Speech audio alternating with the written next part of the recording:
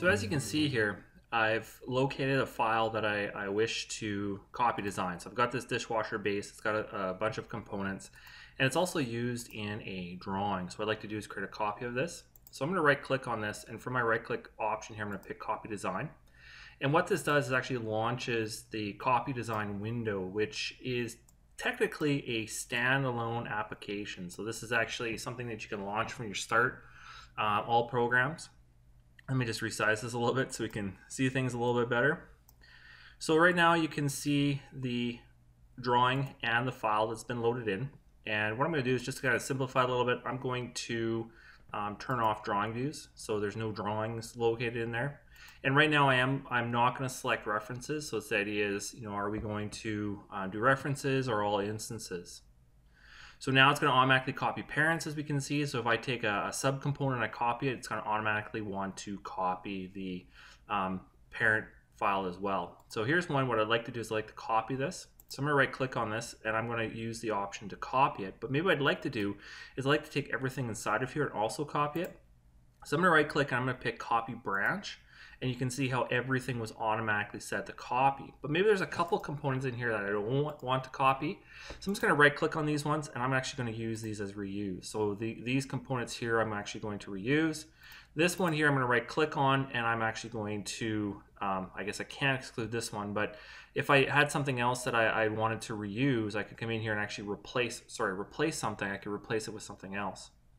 Also notice a nice little option here to expand, so I can actually expand all, and notice that everything within there has been expanded as well. So some nice little right click options there to change that. So I've kind of set what I want to do within here, but maybe there's some other things I'd like to work on. So I'm going to use the add objects option, and notice I can come in here and browse. What I'd like to do is I'd like to take this component right here. So you can see that I can browse throughout my structure here, but I want to take this component as well. I'm going to click open and we can see that that's now been loaded in as well. So I'm going to do a right click on here because I want to copy it, because maybe what I'm going to do is within Inventor is I'm going to create a new version of it, but I'm going to add some components to it. So I've built that copy in there. So let's come into here, and what I'm going to do is I'm actually going to exclude this bolt here, and I'm not going to include that when I do my copies. So you can see how you can go in there and through your right clicks you can make changes to that. So we can also come in here and we can add PDFs, we can add Word docs, we can add electrical projects, AutoCAD electrical projects, which is a great new feature as well. Okay, so again, I kind of went through here and I disabled my drawing views. I picked whether I'm selecting references or all instances, and I can also load in the various numbering schemes that I want to work with. Next, what I come in here and is I add objects, so the ones that I want to copy. So I initially loaded in this dishwasher base, but I can also add in additional data sets even though they're not related to include. Here what I can do is, I don't want to include attachments, so I want to include library files. So just an option there kind of with the children. And then here, some quick copies. Let's copy everything, or let's just copy the top nodes and it'll go through and copy all those top nodes for me.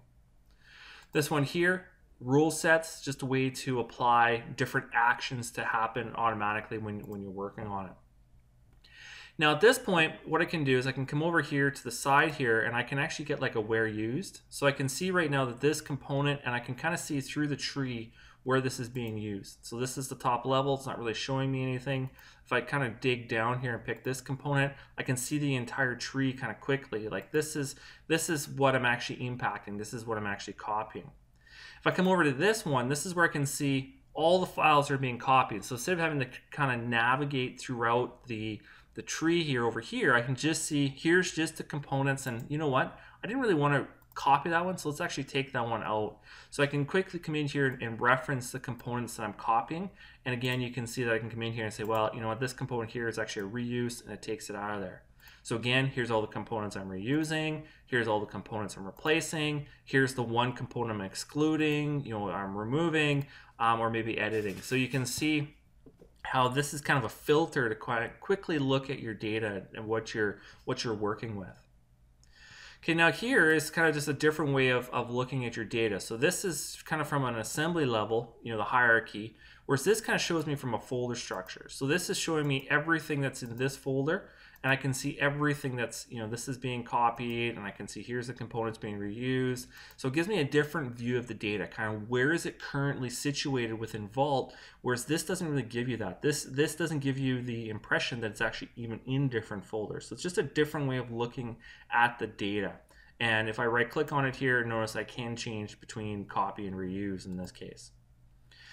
All right, so I've loaded in my data, I've set my actions. The last step is the numbering panel. So one thing you'll notice is that even though this is a copy and I right click on it, notice that there is no option to set the file name.